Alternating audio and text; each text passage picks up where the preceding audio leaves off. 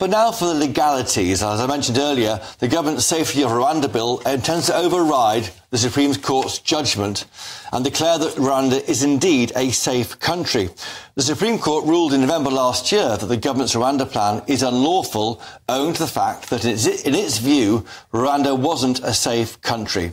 This was based in part on evidence gathered by the United Nations, but the government responded very swiftly with a treaty signed with the Rwandan government, as well as emergency legislation, known again as the Safety of Rwanda Bill, which saw its third reading this evening. We'll wait for that result shortly. Now, that bill has been criticised for simply contradicting the Supreme Court's findings, including from former Lib Dem leader Tim Farron earlier this afternoon. Because if we have got evidence to say that Rwanda is safe, present it to the court. Do it in the proper way. It is dangerously authoritarian for us to decide that we can decide on a matter of fact of law rather than presenting it before the courts. It's not only an overreach, though, Sir Roger, it's also ridiculous. I mean, if we're going to declare Rwanda safe just because we want it to be, I declare Blackburn Rovers back in the Premier League and Alan Shearer to be 30 years younger and back in a number 9 shirt playing up front for us. There we are, make it so.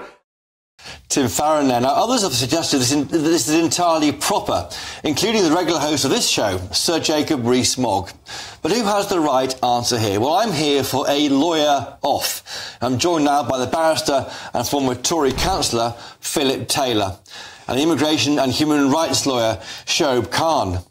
Philip, if I may, to down the line, if I may, to you first, do you think then that this Rwanda bill going through will be another charter for lawyers to frustrate the work of Parliament? That's a very interesting question. I doubt very much whether it will. I mean, the real issue here is the sovereignty of Parliament. And you've got a clash, a very clear clash, between Parliament and the judiciary. And the concern I have, and I'm sure many politicians have, is that where do you actually draw the line? I draw the line at Parliament, and I say Parliament must have the right eventually to override certainly the Supreme Court if it needs to. We have a precedent for that from Harold Wilson many, many years ago, and I think in certain circumstances that has to happen. In this case, I think it must happen because the public are fed up to the back teeth with all the nonsense with the last 2 bills. We've now got a 3rd bill. It must be sorted out so that the Conservative Party can win the next election. Shoaib, do you think this bill tonight, assuming it gets through in a couple of hours' time, will stop the boats? No, I don't.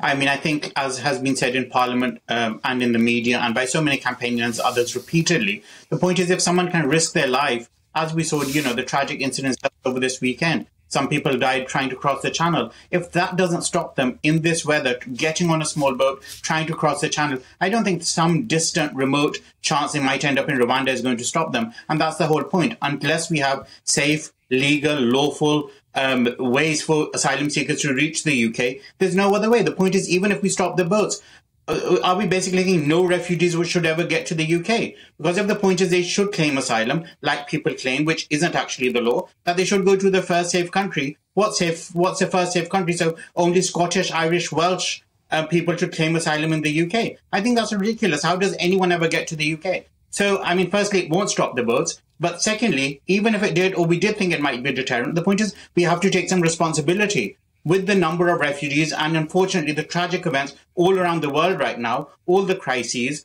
one after another, there are going to be more refugees created. And, of course, we have to play our part rather than saying, we're an island, nothing to do with us, just go to your neighbouring countries. I think that's ridiculous.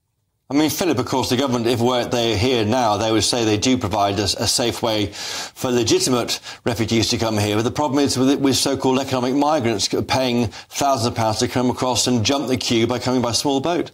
Well, yes, I mean, that is the real problem, practically, of where we are. We have too many legal migrants in the first place. The government, of course, have got to bring some sense to bear over the problems with boats.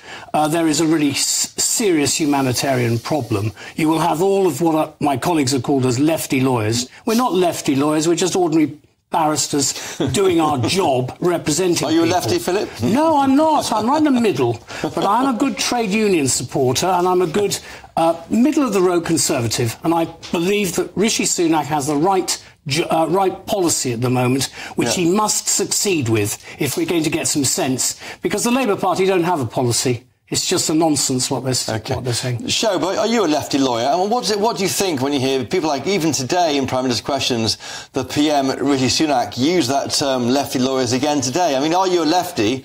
And do you mind being called or described as a lefty lawyer?